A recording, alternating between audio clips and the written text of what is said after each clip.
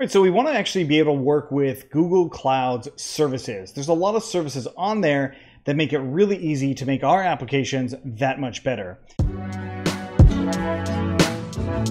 So I'm going to be going through this blog post right here. It's one that I created specifically so we can get this set up, and doing so in a way that maybe you've never done this before, or even if you have, this is just sort of a uniform way that we can all do it to make sure that Google Cloud is working on our local system. So go ahead and check out that blog post, and if you want extra context, by all means watch the rest of the video. If you don't, then go ahead and go to that blog post and just go through it. So I'm going to assume that you have a Google account. So if you go to cloud.google.com and try and sign in, you are going to need a Google account of some kind. So if you have a Gmail account, you have a Google account. So once you log in there, you'll be in the console. It's going to look something like this. As of now, there's a free $300 credit to using all of Google Cloud's products for every Gmail account, right? I literally just made this account and I got a free $300 credit for it, which is really cool. I really appreciate that Google is allowing us to do that. So I'm actually not going to be going through the console too much here, but I do have a project already set up, which is something that I will have to do in the blog post as well. So now what I'm going to do is actually download the gcloud SDK package. So I already have it linked. Of course, you can just do a Google search for this as well, gcloud SDK installation package, and you'll find these instructions. Now, first and foremost, whatever system that you're on, you're going to want to know whether or not it's 64-bit or 32-bit. I would argue the vast majority of modern systems are 64-bit. So the operating system that you have, that's what it is that you want to look for, because it is actually important for actually installing gcloud. So here's a couple ways on how you can actually find out what the bit operating system you have. But like I said, it's a really good chance that it's going to be 64-bit. Now the process for all three platforms is exactly the same. We download the file or the package, we unpackage it, and then we run the install script that comes inside of that package. Now, Mac and Linux users use the exact same command. Windows users use a different command. All of those commands are on that blog post. So if we actually go in here, we'll see the command right here. So tar xopf, and then the name will actually unpack it for Mac and Linux users. And then Windows users, it's expand archive, and then the name of the zip file, and then a period there. So those are built-in methods for unpacking. You can use other methods if you like, but of course I'm going to go ahead and use the command line to do this. So before I even jump there, I want to make sure I download the version of the Google Cloud SDK that fits with my actual system, which is Mac OS in this case. So I download that one, and now I'm going to go ahead and open up Terminal, open up a new Terminal window.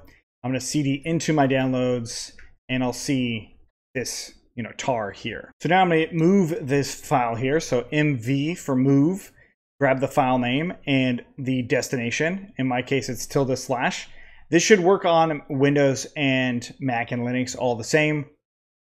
Bring it into my root user. So CDing back, or simply CD into /, and I list things out there. I now see that I have this packaged, file here. So what I want to do is use tar and xopf, and then the name of this package, and then hit enter. And this is going to have it unpack it right into that user's folder. So if I list things out, I'll see this Google Cloud SDK here. So next I just need to remove this file. So remove that file. And then, Windows users, looking back at that guide, it's almost identical to that, except you are just going to go ahead and run expand archive, and then you'll remove it, and then you'll run this script instead of, if we go into Google Cloud SDK, we're going to go ahead and do /install.sh. This is going to install the Google Cloud SDK on my entire system so that I can, for this particular user, so that I can simply write gcloud on any directory and it'll run. So it gives me a shortcut to it. And I'm going to go ahead and say no on the improving the SDK. You can do whatever you'd like. And I'm going to go ahead and add this into my path. So it's going to update my Z shell, which we'll see in just a moment. So it updates this. Now, Windows users, you're not going to necessarily see it exactly like this, but the first two things most likely did show up for you as well. Even if it didn't in that order, that's okay. In my case, I'm going to go ahead and leave it in the default RC file, and there we go.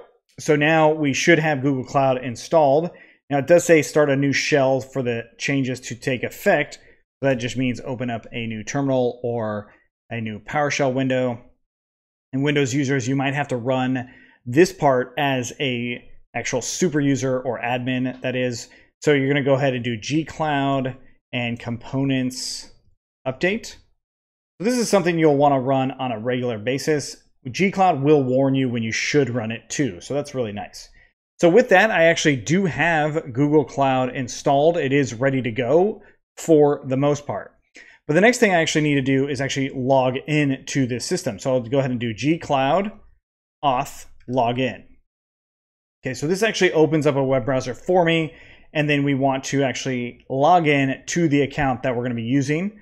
Right, so this is the same exact account that I just showed you with the console. You just need to approve that the Google Cloud SDK has access to this account. Right, so it's just giving us the ability to do the things that we need to do. Once we do that, we're now authenticated. So we should be able to actually configure our local setup with the next part, which is gcloud, as it even tells you right here, right? So it says you're logged in, and now you can actually, set your project ID just like this. So how do we actually get that project ID? Well, we actually go back into the console. And I already have a project here, but if you don't, you'll say start a new project or select a project. And all you can just do here is say new project, and then you can actually create a brand new project. In my case, I'm not. I'm going to stick with the CFE project, because after you create any project or all of your projects, you'll see the ID right here. So I go ahead and select that, and then it's just gcloud config set project, and there you go. So you can add additional projects to this or change your project at any time. It's really up to you as far as how all of that goes. But now we have gcloud installed and working, so I can call this gcloud command anywhere on my system, which is really, really nice. And so with this, we will be able to do all the things we need to do inside of gcloud.